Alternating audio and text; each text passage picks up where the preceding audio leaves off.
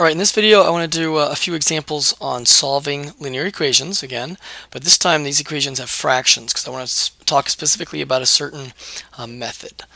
Alright, so here's our first example.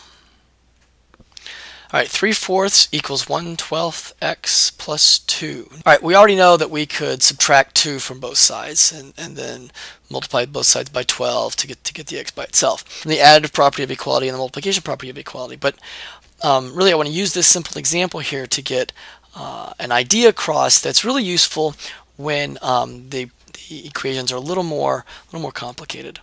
Okay, so here's the idea. We already know from the multiplication property of equality that we can multiply both sides of an equation by any number we really want to, except for 0, right? Okay, so we're going to choose a specific value to multiply both sides of the equation by, and that specific value is going to come from finding the least common denominator from all of your fractions. Right? So looking at this equation, we've got a 4 in the denominator, a 12 in the denominator, and a 1 in the denominator, so don't worry about that. So the least common denominator, the LCD, for all of our fractions in this equation is determined by the 4 and the 12, and that would be 12. The LCD is 12 for this particular equation. And what we're going to do is we're going to multiply both sides of the equation by this least common denominator 12. Why? Because we know that we can, right? We can multiply by anything we want except for 0. We're just choosing to multiply by 12, and here's why. All right, so first write it this way.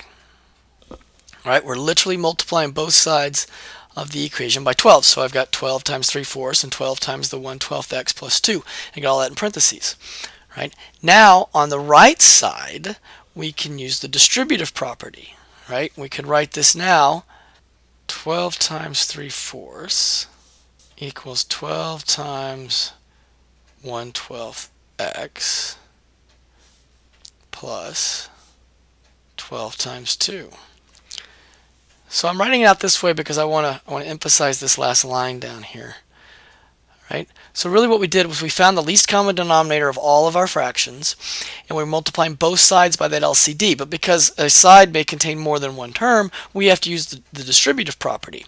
And so we're literally multiplying each term on both sides of the equation by this least common denominator. This last line here will always happen, where you take the LCD times each term of your equation, whether it had a fraction to begin with or not. Right? And that's all because of the distributive property. Right? Now what happens when we multiply by the least common denominator to both sides? Well, 12 times 3/4 is going to go to, well, let's see, 4 goes to 12, 3, so this goes to 9. So 9 equals 12 times 1/12 x goes to x, and then plus 2 times 12 is 24. Everybody see that? And then it's pretty easy to figure out what x is. We need to subtract 24 from both sides, so x equals -15. And that's the solution of this equation. You can check it by plugging -15 in for the x up here and see that you do get a true statement. Alright, so this idea when you have an equation with fractions, multiplying by the LCD will wipe out the fractions and leave us with an equation down here in blue that's a lot easier to solve. Alright, let's try another one. Alright, v minus 7 over 3 is equal to -1. Alright, so we look at our fractions here. Actually, we notice, hey, we have an equation. And we've got an equation with fractions. But that's okay because we know how to get rid of the fractions when we have an equation. And keep in mind, we can only do this when we have an equation, not an expression. Make sure you understand the difference between an equation and an expression. Alright, so this is an equation. We see that the LCD here, least common denominator, is 3, because there's just the one fraction there.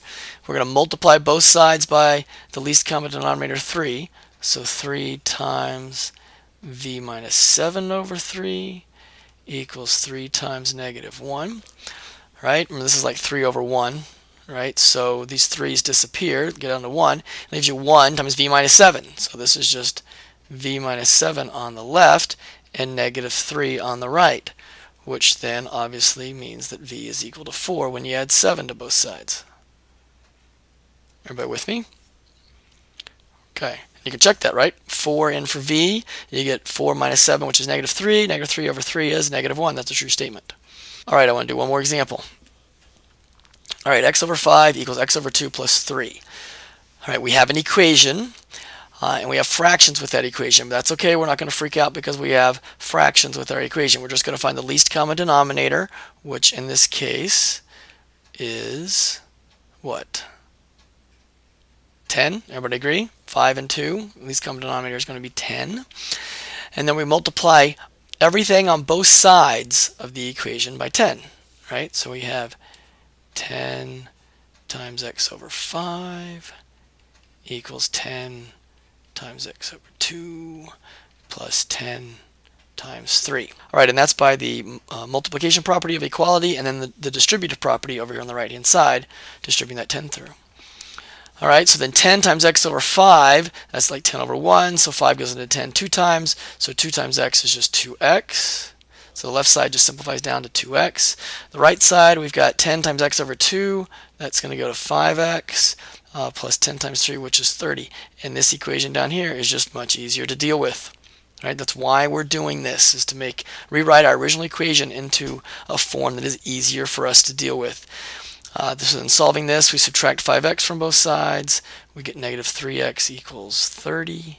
So x equals negative 10 when you divide both sides by negative 3. All right, does that make sense? So really, if we have an equation with fractions, we're okay with that, because we're just going to multiply both sides of the equation by the least common denominator of all your fractions. If you just have an expression, then we do not get to do this. Remember, the multiplication property of equality says we have to multiply both sides of the equation, and an expression does not have two sides, right? So if you don't remember the difference between expression and equation, go back and rewatch that video on an introduction to linear equations. All right, that's it. Get to practicing. Study well. Please let me know if you have any questions.